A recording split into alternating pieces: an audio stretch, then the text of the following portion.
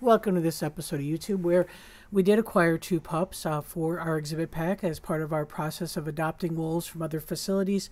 We were able to locate, after not having success at our original choices, a pair of pups that are about 35 days old, a little bit older than we typically had. We did bring them to Abby Keller, our lead wolf specialist house.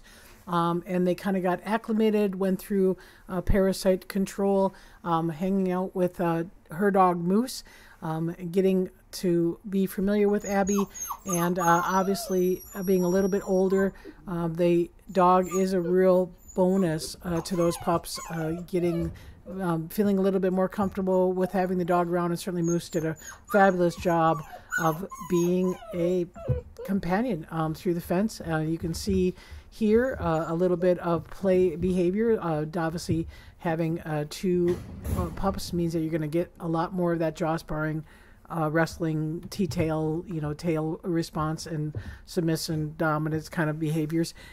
We have nicknamed them Blackbeard, this pup here closest to us with his dark muzzle, and the other pup was nicknamed Captain Kidd. The name of pup contest will be held by the Wolf Center and get a little bit more information. So you might also see another dog, my dog Neater, who I adopted 2 weeks ago on Sunday.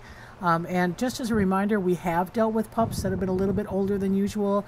Bolts was one of those pups, and so we did use a dog with him because Luna was so much younger. Luna had a lot of medical issues, and so the dog became a very important resource to Bolts, again, being older, being a little bit weaker socialization than whether we would have bottle fed in that neonate critical bonding period. So we know that we can successfully do this. We know that it is a lot of work, and we know that the wolf care staff have to be consistent, they have to be diligent, they have to have positive reinforcement, and they have to make every experience for these new pups has a good result. So Rika and Neater and Axel and Grayson, they all have met through the fence. Neater does a fabulous job of being next to the fence, so we know that we don't have any anxiety from the adult wolves. And here is the first meeting of the pups through the fence. So this happened today. The sunlight wasn't very good, angles, so you can't really see the pups, but this is in the pack holding area. The pups, you might be familiar with this gate in that this is where Grizzard would meet Axel and Grayson and Rika over his years of retirement. Many wolves have been face-to-face there, but this is where the pups are going to be maintained now that retirement has no living members in retirement. So that gives a little bit more access, and certainly having that opportunity to encourage a social relationship with Axel, Grayson, and Rika.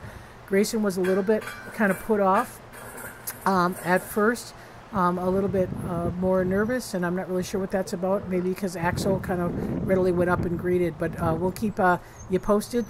And obviously Grayson did what Grayson does best, which is howl to the new pups. So thanks for watching. We'll keep you posted as things progress.